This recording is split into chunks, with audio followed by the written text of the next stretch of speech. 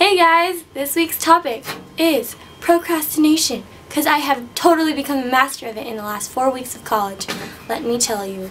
So, in the first couple of weeks of college, I was like, yeah, okay, I'm totally going to do this. I'm going to get my homework done, I'm going to go to bed early, I'm going to wake up early, I'm going to be like a good student, and no, didn't happen that way. So I started my study break about Thursday, and that study break just happened to last 4 days long.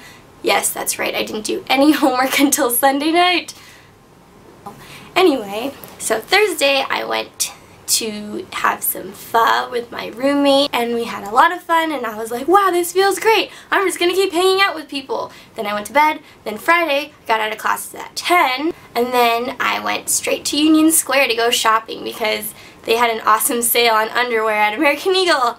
Why would you turn that down? I wouldn't, so I went. And I actually, for the first time in my life, went to the 3-story Forever 21.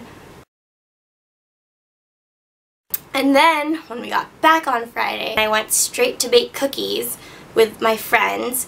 Oh, is this a video? Yep. We played apples to apple. We all started singing Queen at some random point.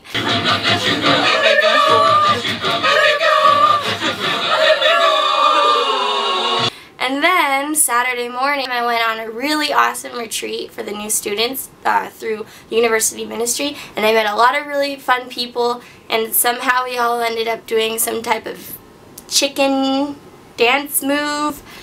But I had a lot of fun, and even then I was just like, okay, when I get back from that, I'm totally going to start my homework. That didn't happen either. I don't even know what I did. Sunday is when it got real. I had a 5-page rhetorical analysis due on Tuesday, and then I realized that on Wednesday I had my first bio exam, and Friday I had my first chem exam, and I was just, still, not even then did it really hit me. It actually just hit me right now.